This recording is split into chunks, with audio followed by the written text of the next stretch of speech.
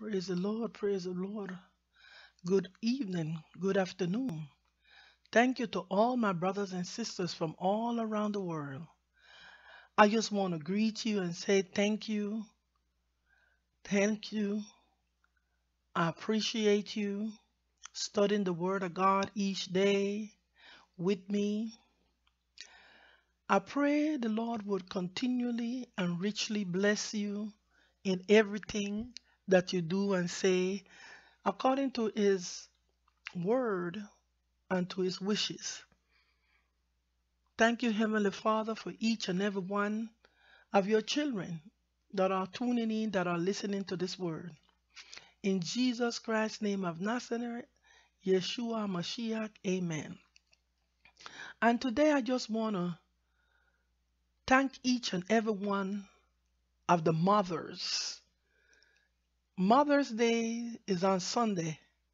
I want to thank each and every one of the mothers, whether you're in America or outside of America. But in America, we celebrating the Mother's Day. And I have several scriptures that I want to share with the mothers from my heart and see how God really, the mother is the one of the first teachers of the children. So I'm going to be reading from Proverbs 31, verse 25.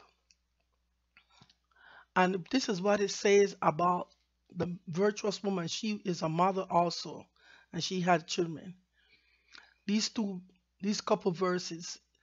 Strength and honor are in her clothing, and she shall rejoice in the time to come. She opened up her mouth with wisdom, and her tongue is the law of kindness. She look well to the ways of her household, and eateth not the bread of idleness. Her children arise up and call her blessed, her husband also, and he praise her. Many daughters have done virtuously, but thou excels them all. Favor is deceitful, and beauty is vain, but a woman that feareth the Lord, she shall be praised. Amen. And we find today that we have a lot of single mothers, and the load is placed upon her shoulders. And we have a lot of married mothers, the husband either in the military or they're working on the road, and the responsibility is on the mother's shoulder. My prayer today is for each and every one of the mothers that the Lord will surround you with ministering angels, with guiding angels, with protective angels, and that God would pour out His wisdom, His knowledge and understanding upon you, that you may be able to guide and teach your children in the way of the Lord. And I'll be reading also from Psalm 127, verse 3. Lo, children are a heritage of the Lord, and the fruit of the womb is His reward. Amen. Isaiah 49:15. Can a woman forget her sucking child, that she should not have compassion on the son of her womb? Yeah, they may forget, yet will I not forget thee. Amen. Proverbs 22:6. Train up a child in the way he or her should go, and when he is old, he will not depart from him. So every mother must train up the child in the Lord. You must mention Jesus. You must teach a child to pray. This is what the good mothers do. Proverbs 6:20. My son, keep thy father's commandment, and forsake not the law of thy mother. So we find that a lot of mothers don't steer their children to God in today. But for all the mothers out there, that they are trying. They may not know the Lord, they may not know the Bible, they may not know the verses, but they're doing the best they can. Isaiah 66:13. As one whom his mother comforted, so will I comfort you, and ye shall be comfort in Jerusalem. And we must remember the name El Shaddai. El Shaddai in the Hebrew means breastfeeder. When my mother and my father forsake me, the Lord will take me up. Amen. And that's in Psalms 37. For those who have suffered and have lost or grew up in foster care, I pray for you today that the Lord will comfort you. That the Lord will comfort you in your bereavement, in your loss of your mother. That the Lord will surround you and comfort your heart with ministering angels.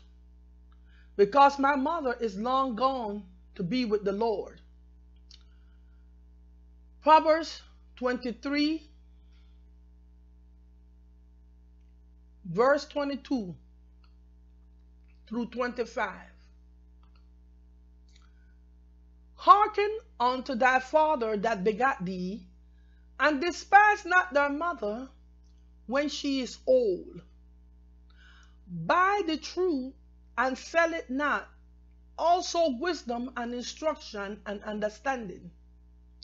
The father of the righteous shall greatly rejoice, and he that begat it, a wise child, shall have joy of him or her. Thy father and thy mother shall be glad, and she shall bear thee, and she that bear thee shall rejoice.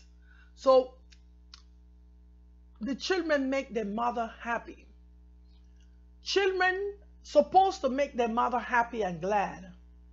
And we pray for the children today that have turned their back against their mothers. Go back to your mother. Ask forgiveness to your mother. Humble yourself unto your mother. I pray the Lord will continually minister to you and minister to your soul. Forgive your mother. Some children will not forgive their mother.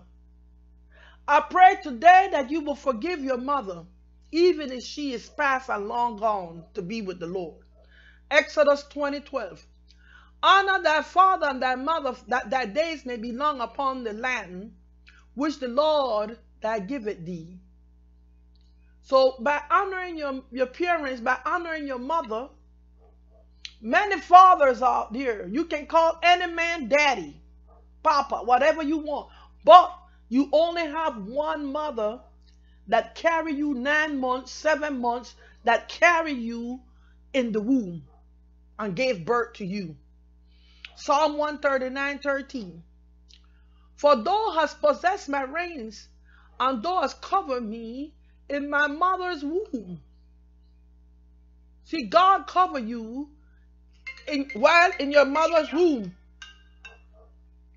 Amen. So as God has covered you in your mother's womb, amen. Praise the Lord. Praise the Lord.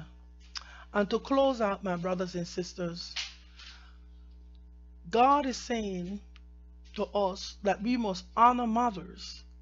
Any elderly woman that is a mother, your grandmother, your auntie who raised you, the mothers in your family, the women in your family that mother you, that like they were there for you, your grand aunt, remember those and have compassion on them also in their old age.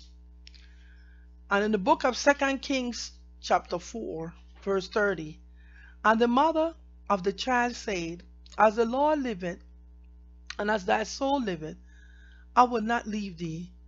And he arose and followed her. Proverbs 17:6. Children, children are the crown of old men, and the glory of the children of their fathers. You are the glory of the father.